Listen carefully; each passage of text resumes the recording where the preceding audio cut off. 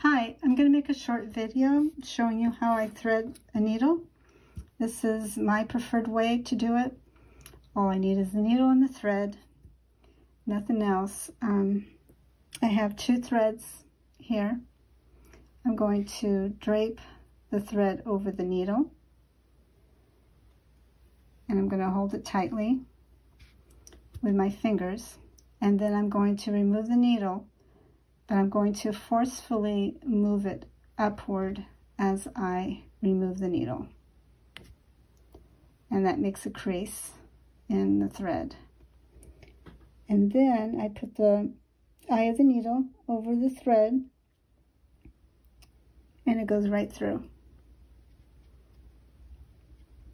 Here, I'm going to drape the thread over the needle,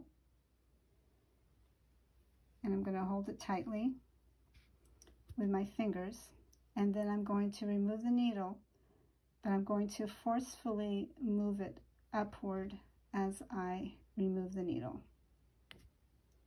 And that makes a crease in the thread. And then I put the eye of the needle over the thread, and it goes right through.